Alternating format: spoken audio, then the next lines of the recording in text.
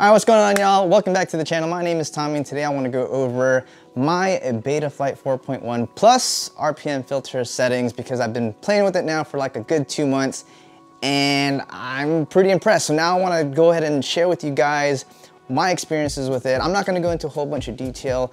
If you want to go into like that super nitty gritty technical behind the scenes of how everything works, I just like to direct people over to Dshot. He just does a fantastic job of doing that. But nonetheless, in this video, I'm going to go over why Betaflight 4.1, in my opinion, is definitely worth switching over to, especially if you've got BL Heli 32 ESCs and turning on those RPM filters. But first, let's go over to a video that I did yesterday where I turned, so basically it's shot on the Hero 7. There is no hyper smooth, so it is just raw straight from the camera.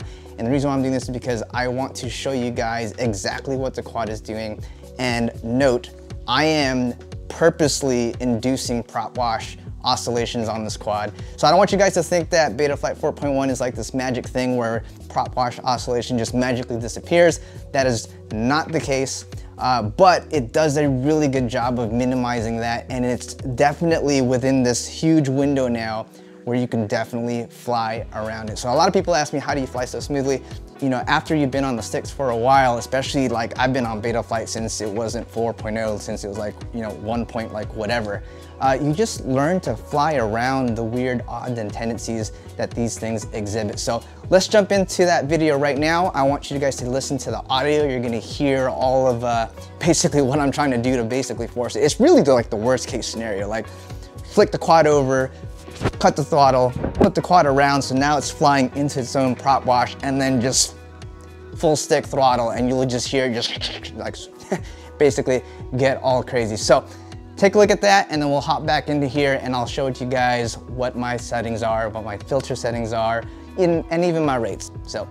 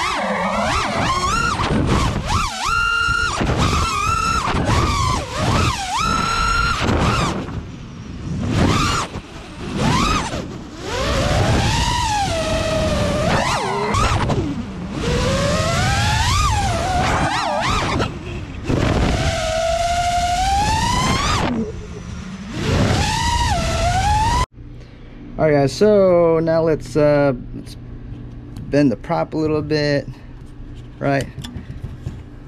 Maybe on this one, we'll just straight cut one out. The back, we'll get that one kind of bent. That one bent too, right? Or this is always a good one too, where it's just bent like that. So got some bent props, bent prop. I was just missing something. Bent prop. Let's go fly.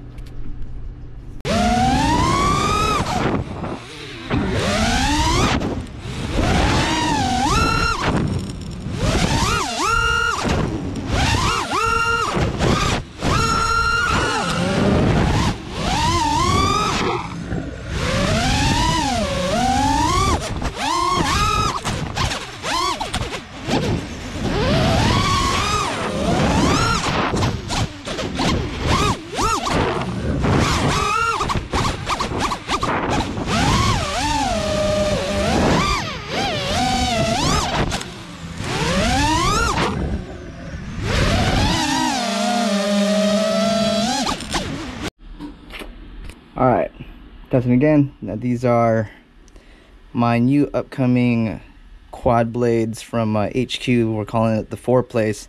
This gives you a little bit more grip, but I just want to show you, these props are definitely beat also, and not perfect at all of them. So I think this will just be a good test to show you that this tune is really versatile.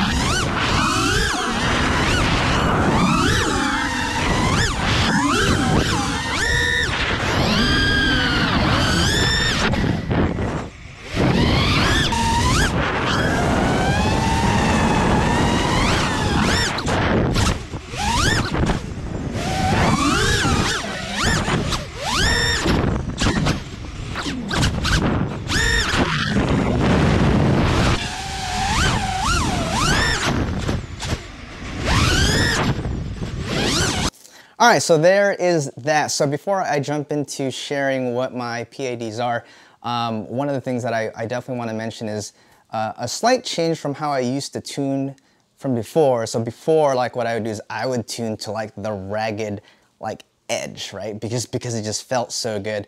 And ever since then, I think I've changed my standpoint on that. I think I like to definitely be on closer to the edge, but not like on the bleeding edge.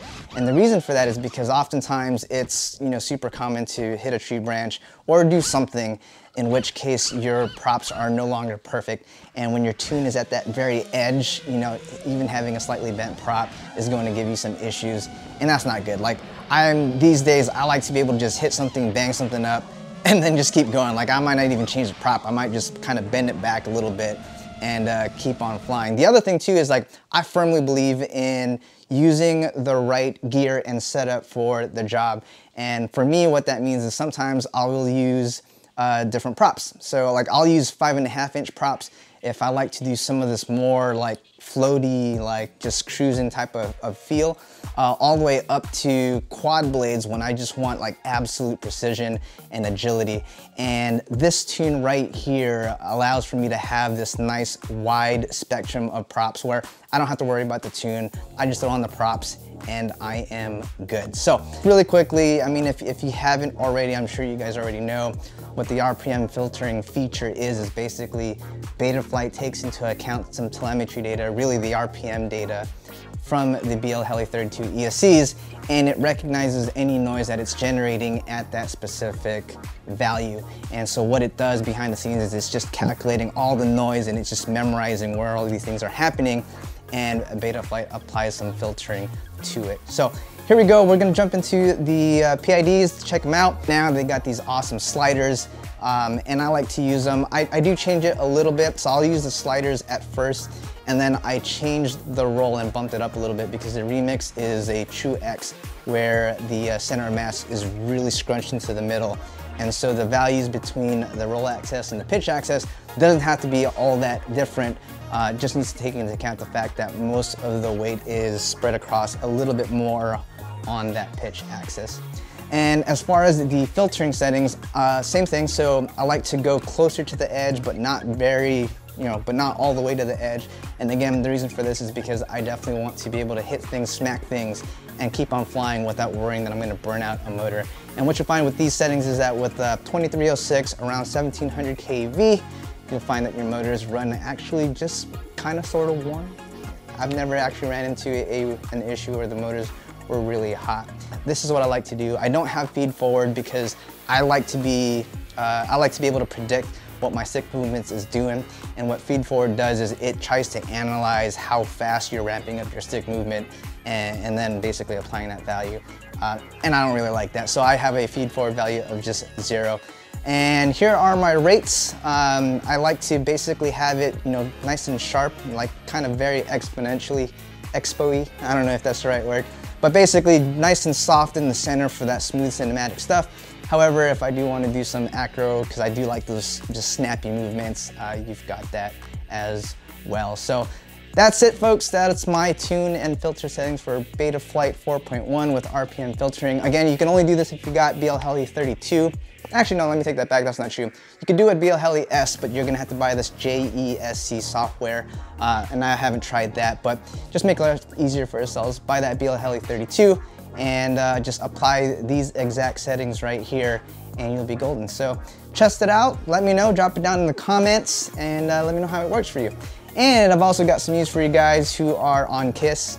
I probably shouldn't even mention that because if you're watching this, you obviously don't have KISS. But I also fly KISS to you guys, so I'll probably be making a similar video with how I do my KISS setup. But other than that, check out the store, fellas, omagod.com. We're gonna have a Black Friday sale going on, so take advantage of those deals, and I'll see you guys on the next one.